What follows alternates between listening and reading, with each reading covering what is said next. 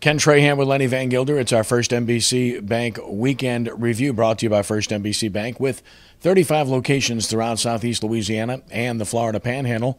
That's First NBC Bank, proud sponsor of SportsNOLA.com.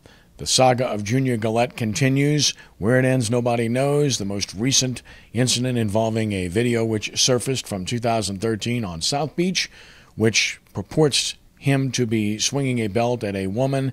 His attorney says it's not him, and the Saints have sent the video to the league. And Lenny, the way to interpret that is twofold. One, that perhaps they're trying to be preemptive and get something to the league to let them clear it up because the attorney says it's not him, and to clear him perhaps. Or two, to start the wheels rolling to where they might be able to alleviate themselves of some hefty financial responsibility because they're on the hook for a lot of money to Galette.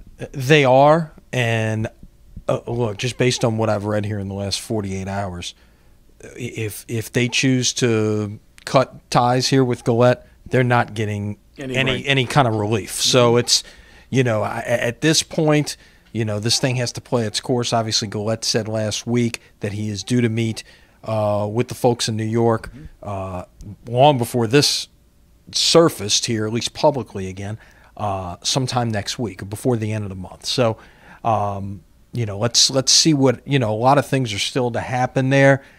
I think we're getting to the point where it may be time to cut bait. There's just, the things that you see with Galette. Does the off the field outweigh the on-field production? And I think it's beginning to at least look that way. You don't always have to be guilty in these situations, but if you just hang around with the wrong crowd and trouble follows you, then it's guilt by association, if you will, but it's not the type of thing that you need in your locker room. And of course, we're still waiting to see the ultimate conclusion with LSU's problems and players suspended, but that doesn't mean anything moving forward. The season doesn't start until September. So as a result, that could rectify itself in short order. Stay tuned for that with the other player.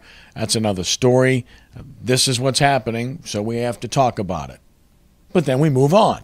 So we'll do just that. And the Saints, of course, back in action, mini camp late July in West Virginia at the Greenbrier. The Zephyrs are back home. It's a brief homestand. Round Rock comes to town Tuesday, Wednesday, Thursday, and that means we'll probably see a prominent name and pitcher that we know very well who just pitched very well in the major leagues. Yeah, it looks like Anthony Renato, the former LSU standout, is going to pitch on Wednesday. That is a day game, an 11 a.m. first pitch. So if you do want to go out and check out the former LSU Tiger, you're going to have to work it around your work schedule, I guess. But 11 a.m., the Tuesday and Thursday games are night games. You're right. He's been pitching very well. Got a chance to get up to the big leagues last week. Showed very well for himself, but numbers being what they are, it was a spot start situation. Now he's back down in AAA and will once again try to make his way back up to the big leagues.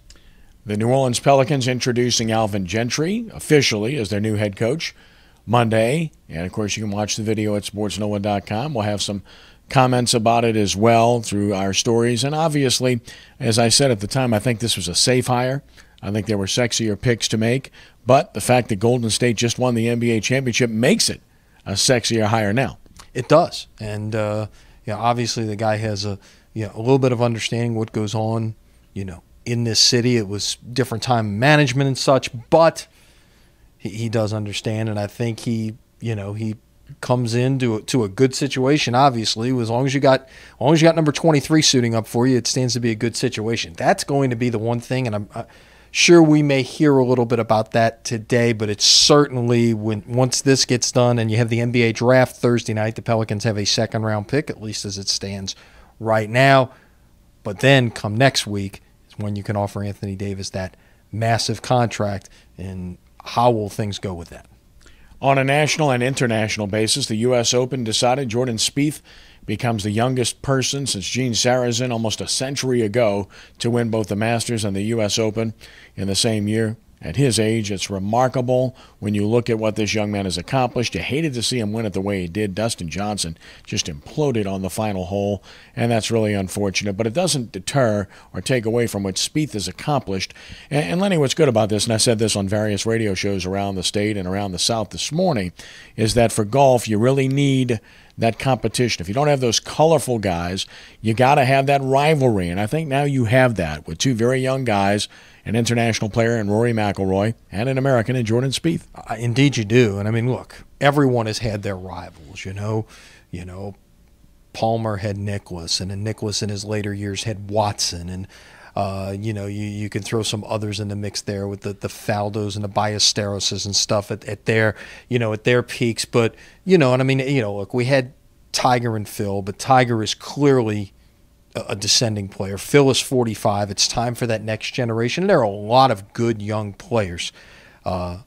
Some of which, who knows, maybe talking about guys from Louisiana down the road, because there's a lot of good young talent in the state of Louisiana right now. But, Spieth at the age of 21, McIlroy still in his 20s. It's going to be interesting. Look, as long as you've got a shot at a calendar year Grand Slam, hey, we had a Triple Crown this year. Could we have a Grand Slam too? Now, that would be extraordinary.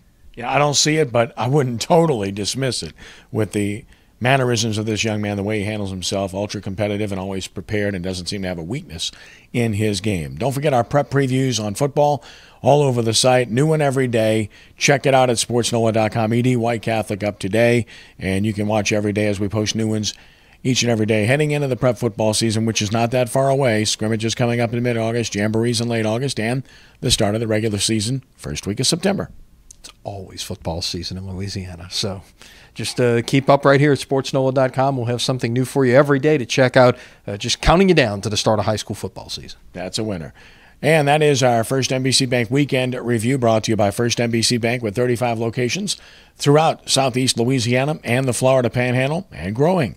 That's First NBC Bank, proud sponsor of SportsNOLA.com. Have a great week, Lenny. All right, see you later this week. He's Lenny. I'm Kenny. You have a great week as well, and God bless you.